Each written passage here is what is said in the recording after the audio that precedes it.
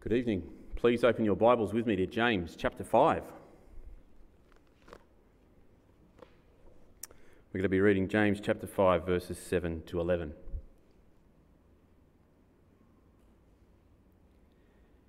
Be patient then, brothers, until the Lord's coming. See how the farmer waits for the land to yield its valuable crop, and how patient he is for the autumn and spring rains. You too be patient and stand firm, because the Lord's coming is near. Don't grumble against each other, brothers, or you will be judged. The judge is standing at the door. Brothers, as an example of patience in the face of suffering, take the prophets who spoke in the name of the Lord. As you know, we consider blessed those who have persevered. You have heard of Job's perseverance and have seen what the Lord finally brought about. The Lord is full of compassion and mercy. This is God's word.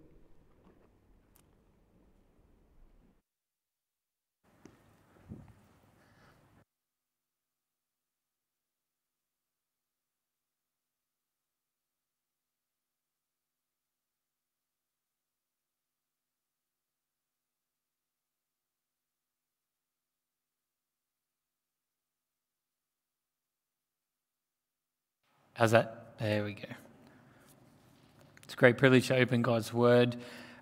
Before we jump in, let's just pray and ask for the Lord's blessing as we open up His Scriptures.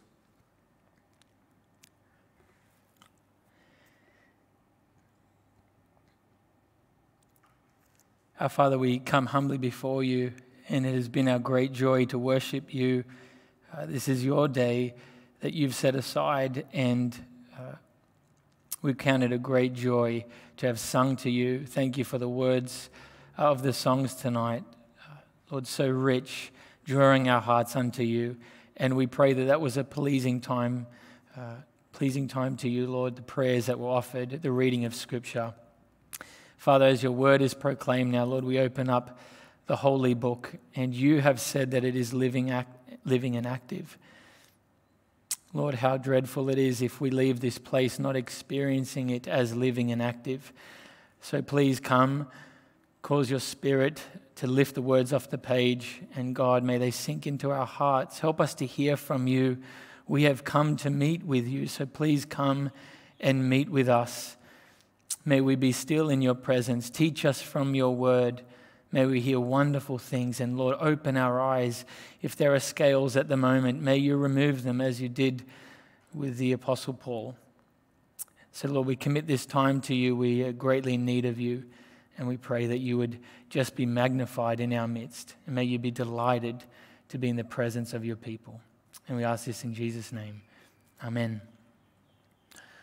Well, this evening when you walked in, you came in as individuals. Some of you came in as couples, but nonetheless you came in as individuals. But in a very real sense, we came in as one. We came in as a body, as was prayed and said earlier.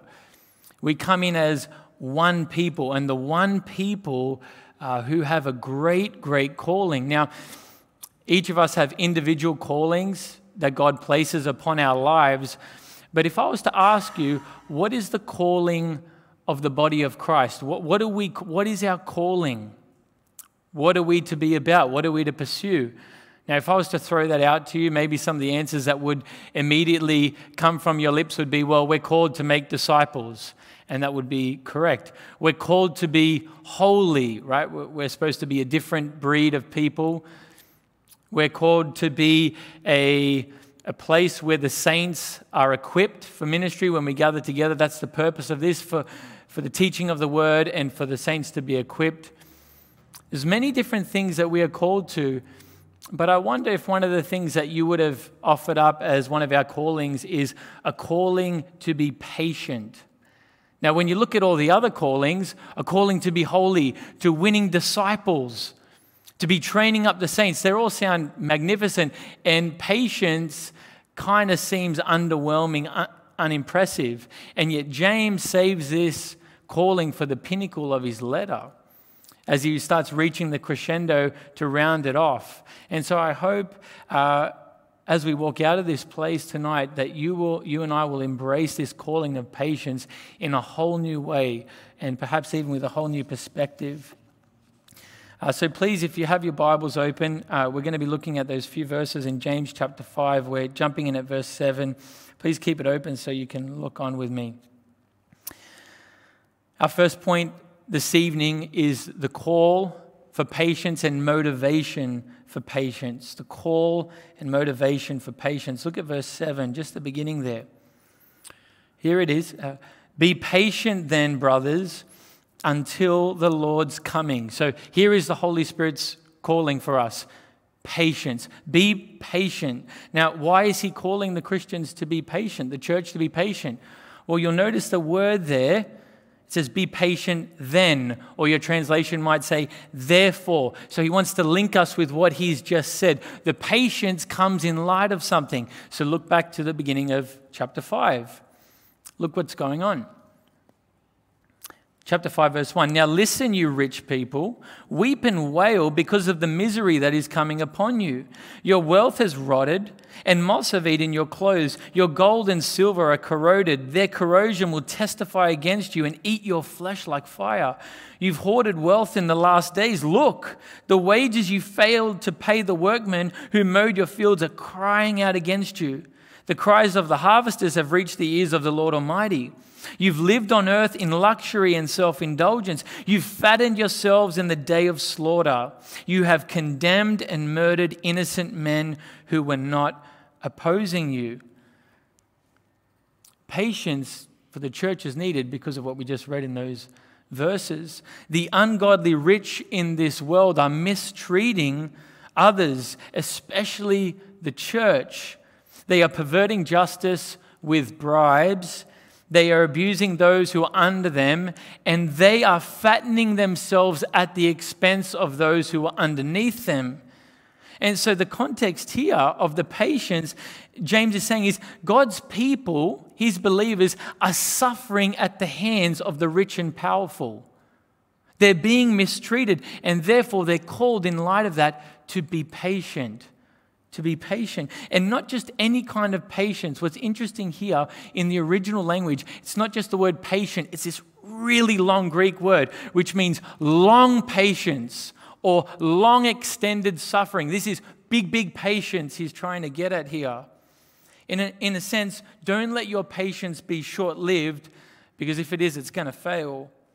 And the word patient, or the similar word to patient, comes up 6 times in this little section here. It's the dominant theme. This is what he's calling us to. And Christians are repeatedly commanded in the scriptures to be patient. For example, 1 Thessalonians 5:14, and we urge you, brothers and sisters, warn those who are idle and disruptive, encourage the disheartened, help the weak, and be patient with everyone.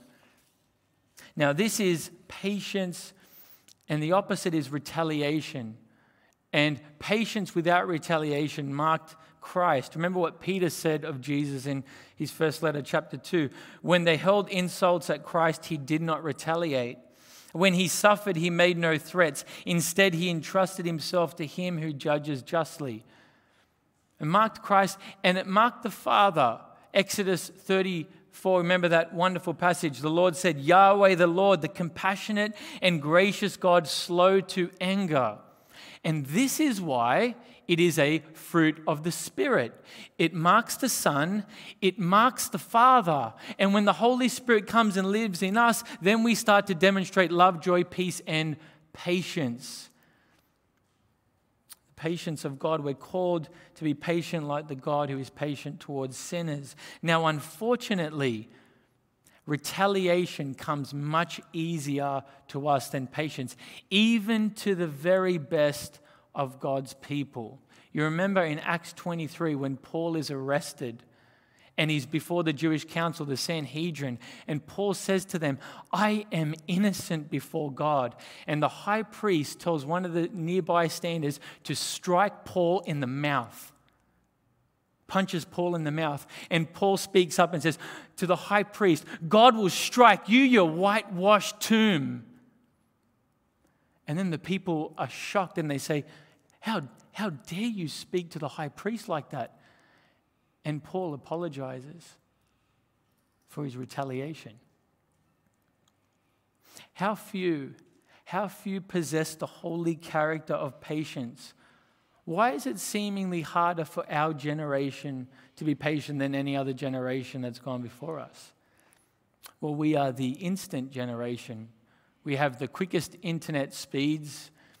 You don't have to go to Video Easy anymore to watch a movie. You don't have to go to Sanity to hear the latest music. Our food is fast food, whether on the go or at home. We've got the microwave.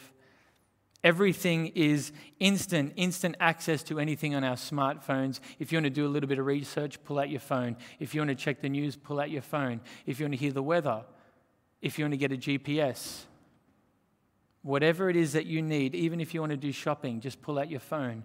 Everything is instant. And that's why we have found waiting in queues for PCR testing so infuriating for hours, because everything is instant.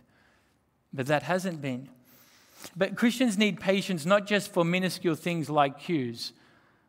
No, for much more. James chapter 1 started with our need for patience. When you endure various kind of trials, hardships, and suffering, we need it because we experience long-standing pain, as was said in the sermon this morning.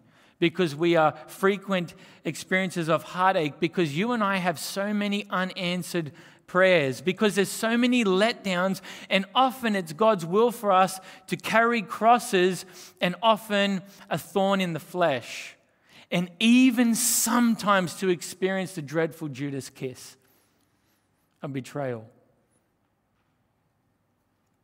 These early Christians, they knew suffering, but look how James motivates them to long patience. Look at verse 7 again. Be patient then, brothers, until the Lord's coming. And there it is. The difficult task of patience is going to be short-lived. James says the patience that you need has an end point. It's not going to be forever. He says until the Lord comes. There, that word until, the imagery is pregnant kind of language. A pregnant, expecting mother, she must endure all the discomforts and pain of pregnancy until delivery. The pain and the discomfort doesn't go forever. It's only for 9 months. And this is the momentary language that James uses here when he says, be patient until the Lord comes. So in your trials, in your troubles, be patient as you wait for the Lord to appear on the clouds to come and take you home. The beautiful song that we sung before, we will see him in the air. And when he does come, when he does appear in the sky, he's coming with healing in his wings. The scriptures say, and all sorrow will be turned to joy, and the former things will be forgotten, because all things will be made new. Until that day. And what is interesting, we, like James's readers, like the church 2,000 years ago, we live in between the two comings of Christ. We are post-cross, pre-coming Christians. We live in that period. And the New Testament has so much to say about the second coming. When Jesus comes, just before he comes, it says there's going to be great signs and wonders on the earth. There's going to be great trials under the Antichrist. Christ is going to come back with all the Christians who've already died, and we're going to meet him in the air. Unbelievers are going to see the Lamb in the sky, and it says they're going to be hiding under mountains in terror and fear. And when he comes back, there's going to be a great separating between the sheep and the goats. And when we see him, as we sang, we are going to be transformed into his likeness in an instant. James mentions the second coming, and he skims over all of those details. All of them. But look what he does add. Look at verse 8. You too be patient and stand firm, because the Lord's coming is near. So how does he further motivate them to patience in light of the second coming? Not only in verse 7 is the Lord's coming a reality, but he says in verse 8, the Lord's coming is near. It's close at hand. It's approaching, he says here. And the nearness of Jesus' return is the repeated emphasis of the New Testament. It is near. It's close. It's at hand. But the problem is 2,000 years have passed since we were told that it was near. And so this leaves many biblical scholars and commentators to conclude that Jesus, who said he doesn't know the hour nor the day when he's coming back, that Jesus and the apostles got it wrong. Yes, he's coming back, but they thought he was coming back soon, but they were mistaken. Even the early church longed for this coming, but struggled with its seeming delay. So that's why when you read Peter's second letter, he knows he needs to give them a reminder of God's time frame and our time frame. And what does Peter say in chapter 2, verse 3? Beloved, do not forget this one thing. With the Lord, a day is like 1,000 years, and 1,000 years like a day. Confusing, hey? It was just a few months ago that we thought maybe it's a good time now with our two eldest children to show them the first Narnia film. And they were excited and we watched it. And you know the story, the kids, they're very young and they cross over into through the wardrobe and they go into Narnia. And then as everything happens, meet Aslan and all of that, at the end there's that great battle, the great war. And the war is won because of Aslan. And then it finishes, that battle finishes with the 4 kids made kings and queens of Narnia. And there's a great celebration of their coronation. Now, then there's a fast forward, and you see the 4 children running through the forest, but they're adults now.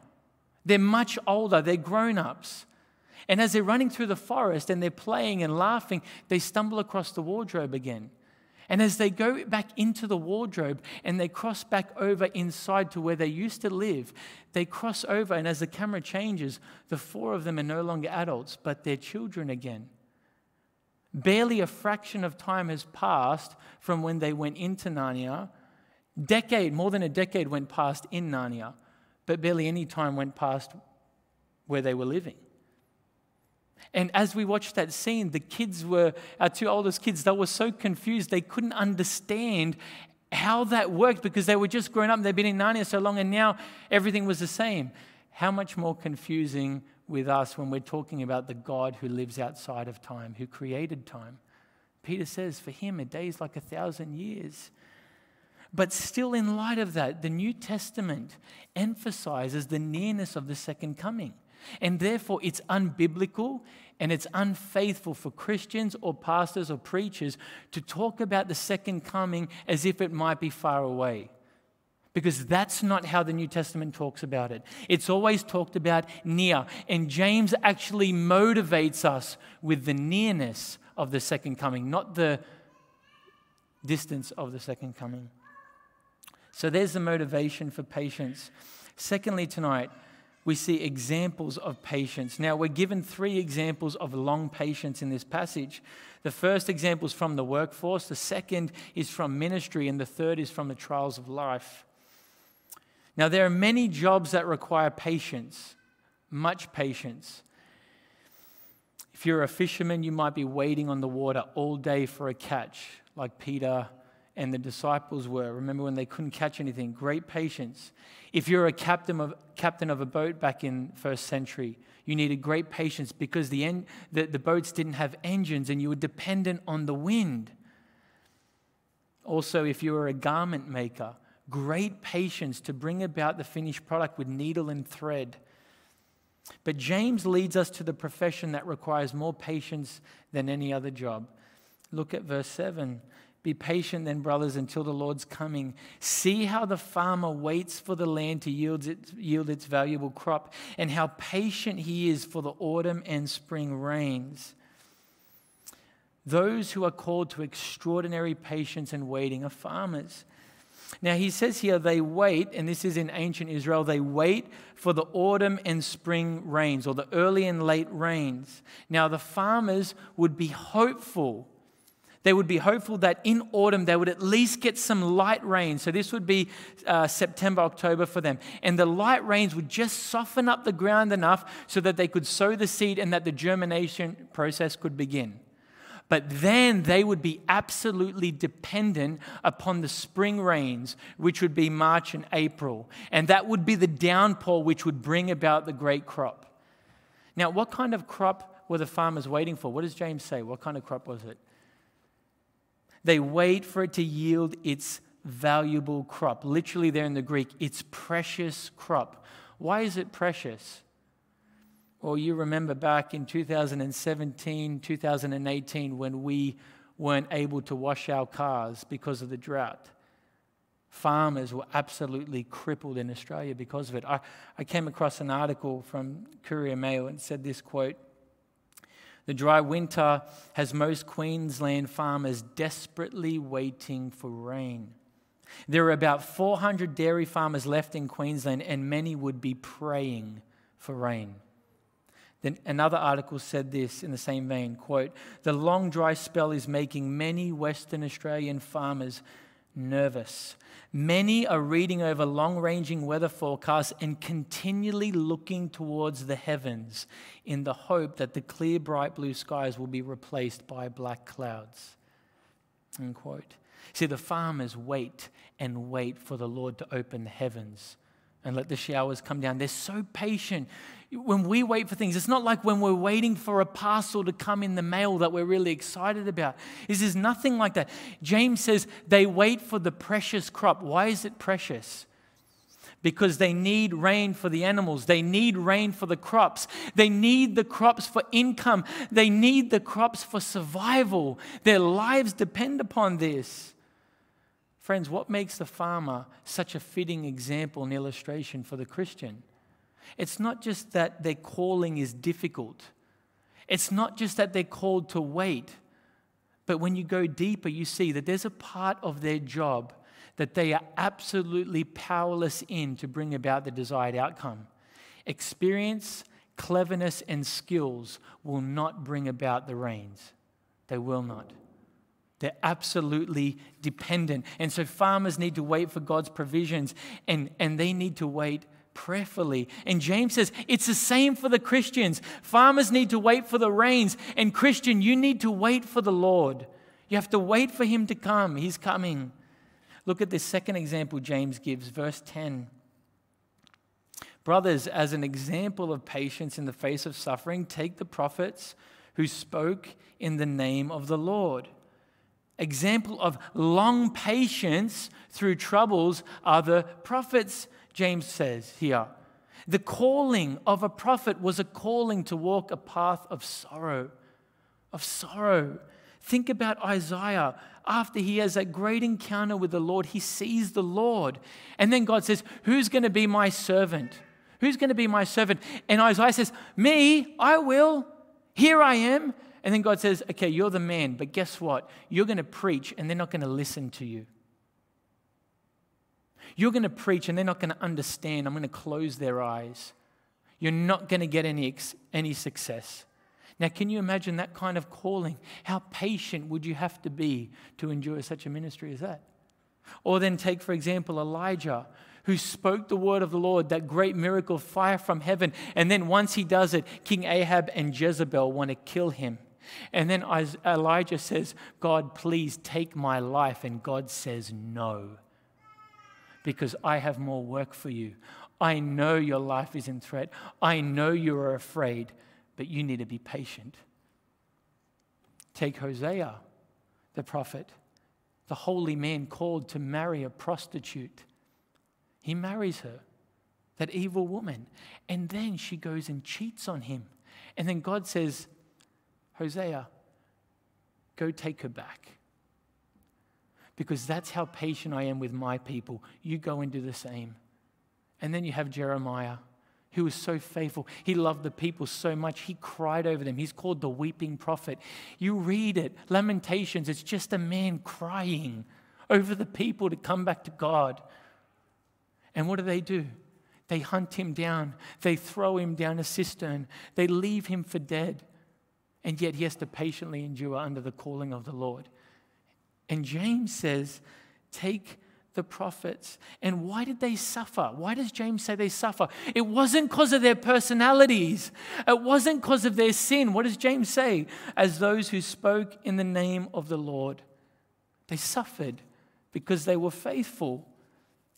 Being the spokesperson of God, there was no greater calling. There was no higher calling than that. And yet there were none so mistreated as the prophets. None. None like them. And James tells us, go and read the prophets. He's telling the Christians, go and read the prophets. Go and look at them, endure patiently. And he says to us as Christians, if the prophets had to patiently wait through the storms, then you all patiently wait for the Lord to come back and calm the storm. Just wait. Look at the third example he gives in verse 11. As you know, we consider blessed those who have persevered. You have heard of Job's perseverance and have seen what the Lord finally brought about. The Lord is full of compassion and mercy. The scriptures, the Bible is full of people not to imitate. Remember, Jesus said, remember Lot's wife. Don't imitate her. She loved the world. She was killed. And then Hebrews says, remember Esau. After he sinned, he wanted the blessing back even to the point of tears, and it said repentance was too late for him. And the writer of Hebrews says, be careful. It might be too late for you. But the Bible's also full of people to imitate. What did Paul say? Imitate me as I imitate Christ. We do have examples to imitate. James selects us Job. He says that's who you need to imitate. Job suffered so greatly.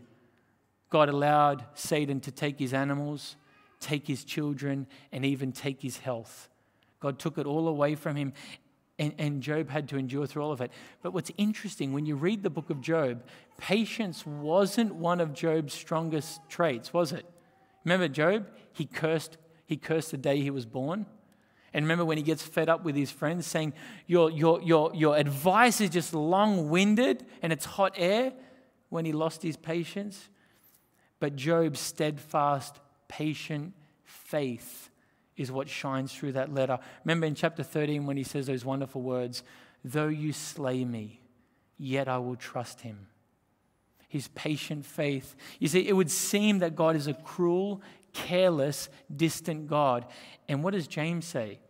Far from the truth. What does he say at the end of verse 11? The Lord is full of compassion and mercy. You know what's so interesting about that verse? James invents a word.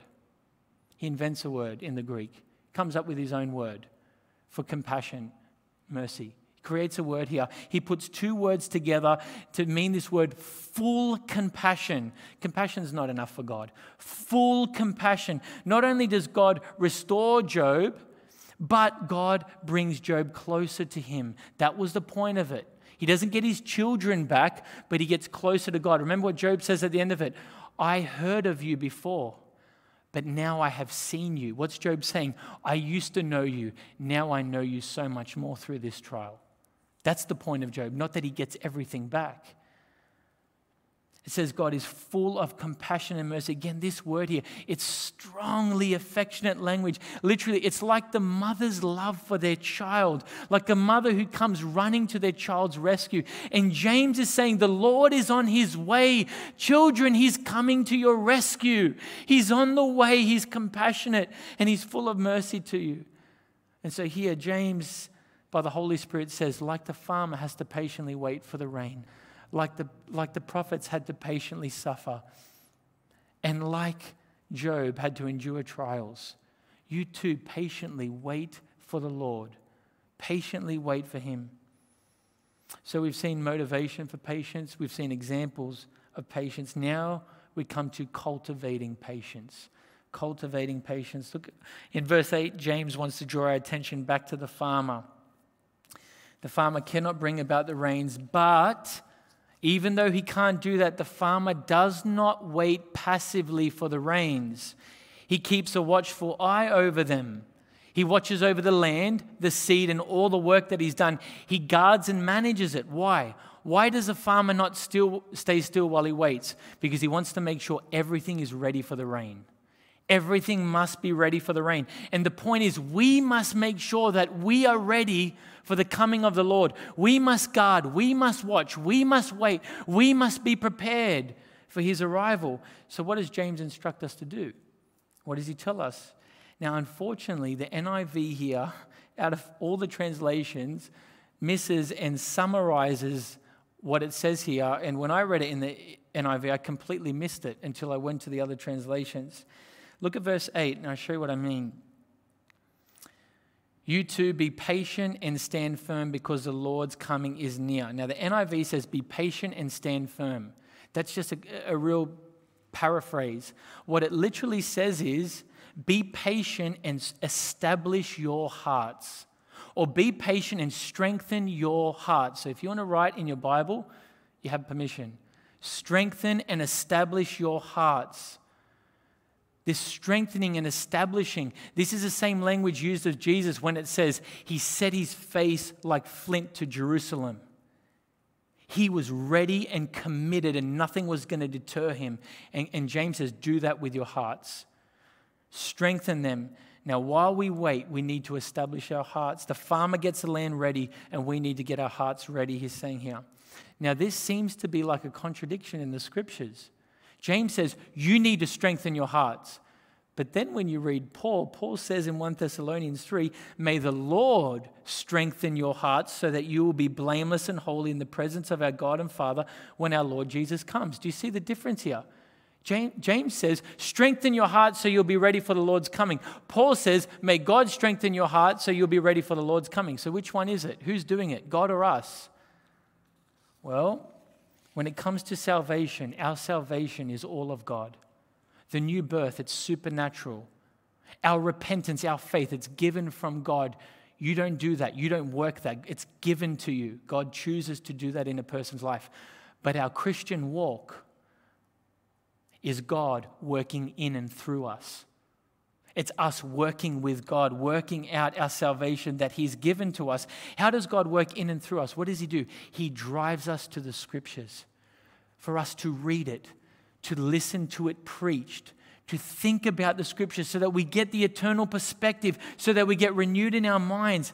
How does he work in and through us? Through dependent prayer, where we have communion with God, where we wait upon the Lord so that our strength is renewed like the youth. And he works in and through us by fellowship with believers. That's why we come to church. Fellowship with believers. Proverbs 27:17, as iron sharpens iron, so one person sharpens another. Let me quote John Blanchard here. He says this, it is certainly probable that there are about 300 references of the second coming in the New Testament, one for every 13 verses from Matthew to Revelation. So if you take all the passages on the second coming, there's one for every 13 verses in your New Testament. God wants his people to be thinking about the second coming, to be living in light of the second coming, to be prepared to live holy, undistracted lives, to live ready lives, unashamed at his appearing. And so this is a call to strengthen our hearts as we wait patiently. Now this leaves us to our final point tonight. Our final point, the bitter consequences of impatience. The bitter consequences of impatience. Look at verse 9. Don't grumble against each other, brothers, or you will be judged. The judge is standing at the door. They begin to grumble, it says here. Grumble they were. This refers to frustration, but frustration spilling over. You remember Israel in the wilderness when they came out and things got a bit difficult. They went through a hard season, and what did they do? They started grumbling against Moses. They started saying, we wish things were like they used to be. They were grumbling. A complaining in the church community has manifested, and James, by the Holy Spirit, he's aware of it. He's aware of the grumbling. What's going on? What's going in here? What's this talk about grumbling? Remember the context. Christians are going through hardships. They're being persecuted by the rich and powerful unbelievers. And yet they're called to patiently endure all of it. And yet they start grumbling. But here's the interesting part. They don't start grumbling against their enemies who are hurting them. What does James say? they start grumbling against each other, against one another. Now, why on earth should they start grumbling against the family, against the church? What's going on here? Friends, how easily do we allow work frustrations to be taken out on our family? We've all known that. How easily do we allow our fears and our anxieties become an opportunity to take a shot at someone else, even if it has nothing to do with them? What about the stress of COVID and restrictions and differing political views? I remember talking to someone and they were telling me they had a friendship with another couple and family for decades. Decades they've had this friendship.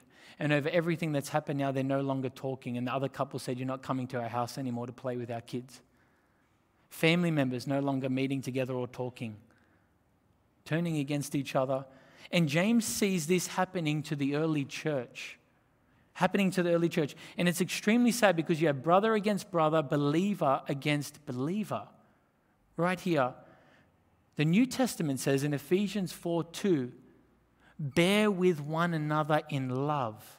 So despite your differences, despite your opinions, despite what your preferences are, bear with one another in love. And yet, what do we read in verse 9? They're grumbling against each other.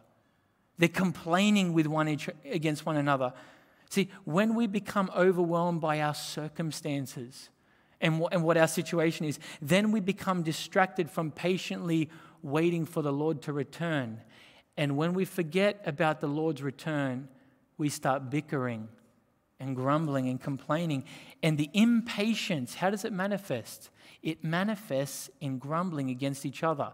Our tongues become the release valve of a disgruntled heart. That's what our tongues do. Now, James has already, this is why the letter as a whole is so important. James has already talked about the destructive power of the tongue, hasn't he? Remember chapter 3, what do you say in verse 8? The tongue is a restless evil full of deadly poison. Verse 6, the tongue is a fire and can set a whole forest ablaze. Now, here's the shocking thing. He gets to chapter 5 and he says this. You know how a tongue can set a whole forest ablaze? Do you want to know what forest is on fire? The church community. The church community. It's on fire. And what caused the fire? Grumbling tongues. Grumbling against each other. Do you see how James ties in the whole passage here? It's not just random verses. He's tying the whole thing in here. Christians facing hardships in the world. It's a difficult world to live in. And then you've got a Lord's return who seems forever delayed. It's supposed to be soon, but he's not coming back. And then what's the inevitable result? When you have hard circumstances and the Lord delaying his return, it's a recipe for great stress upon the family of God. It just is. It just is. Let me quote Alec Modia. He was really pointed on this. Let me quote him. Listen carefully. I only read it once. Quote, pressed from outside by opponents, waiting for a Lord who is coming yet seems not to come. How easily tempers can fray and the fellowship begin to fall apart. How easy to begin to take it out on each other, to find cause for complaint within the family. The tongue which destroys peace blights the harvest. The harvest of righteousness can grow only in the soil of peaceful fellowship. End quote. James here is a pastor and he sees the church family on fire, but he wants to seek their renewal. How does he do it? How does James the pastor do it? Did you catch it in verse 9? Don't grumble against each other, brothers. He reminds them of their true identity. He calls them, in the midst of their fighting against each other, he calls them brothers. Brothers and sisters. He's saying to them, guys, you're family. You are family. Remember, before you were saved, you used to be strangers. You didn't used to know each other. You were different ages, from different social classes, from different areas, and you weren't even acquaintances. But what happened? The gospel came to you, and God, by the power of the Holy Spirit, he gave you new life. Jesus washed you, and he made you his family. You came in as individuals, but he made you one. You're one. You're family, brothers. Don't grumble against each other. What are you doing? Jesus washed you of those sins. He washed you. Why are you doing this? Brothers, let it not be so.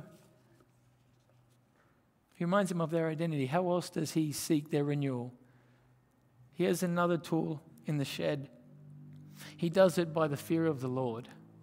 By the fear of the Lord. Look again at verse 9. Don't grumble against each other, brothers, or you will be judged. The judge is standing at the door. The church was in danger of coming judgment, of God's coming judgment. Now think about it. Judgment for simply grumbling against each other? God's judgment for that? Absolutely. James says, absolutely. Do you remember when I mentioned Israel before about grumbling, where they were complaining, grumbling against Moses and how life used to be? What did God do? He made sure that whole generation that left Egypt died in the wilderness. He judged them, and they were not allowed to enter the promised land. Does God take grumbling in the family seriously? Absolutely. Absolutely. And look how he intensifies the warning. At the end of verse 9, he says, and the judge is standing at the door. Do not miss the language of the second coming. The Lord's coming is a reality. The Lord's coming is near. But the Lord who is coming is also the judge who's standing at the door. Friends, you don't get any closer than that. If you text someone who's coming over and say, hey, whereabouts are you? We're waiting for you. You get a message that comes back and says, I'm outside the door. You don't get any closer than that. And James says the judge is standing at the door. He's very close. And he's so close he can hear everything that's said in the house because he's standing at the door. Brothers, don't grumble against each other. CHBC, the early church struggled in hardships. They had very, very difficult circumstances to live through. And they faced hardships and they got distracted from the Lord's coming. And James reminds them of that and says, you're distracted and now you're grumbling against each other. Be careful. CHBC, by God's grace, we face hard circumstances in the world and in the church. Let us not get distracted from the Lord's coming and that we're a family. Let us not lose sight of that. Let us not be given to grumbling against each other, hurting each other with our words. Let us not do that, because our great calling that we see is not just to make disciples, not just to train up people for ministry, but our great calling as a church is to be patient. Patient for our Lord's coming. Let me close with an illustration here.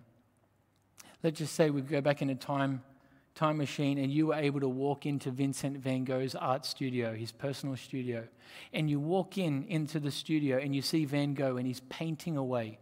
He's just started something. And as you look at him paint away, you look over his shoulder and you start looking at the canvas and you look at his artwork and you cannot make heads or tails of it. It just looks like a mess. There's strokes everywhere. There's brush strokes. It actually looks like chaos on a canvas. And Van Gogh stops painting and he looks over you and he knows what you're thinking. And he says, don't worry about it. I'll come to you when I'm finished. And when I come, I'll show you the finished product, and then you'll see. And so you leave and walk out. And before you know it, he's knocking on your door. And he comes in and he shows you the painting. And you are in absolute awe. You're amazed. You are stunned at the beauty of this thing. You're not just in awe, though, you're ashamed. Because you questioned him. Church, we don't understand what the Lord's doing. We don't know what he's doing in this world. We don't know what he's doing in our midst. But when he comes back, when the Lord comes back, all the questions will be answered. And all the pieces of his puzzle will come together. And he will show us the magnificence of the work that he had in each person's life. And he'll say, look, and we will stand in absolute awe. We will be amazed. But the question is, will we be ashamed? Because we didn't wait patiently while he was working. The church is called to patiently wait for the Lord. Let me pray.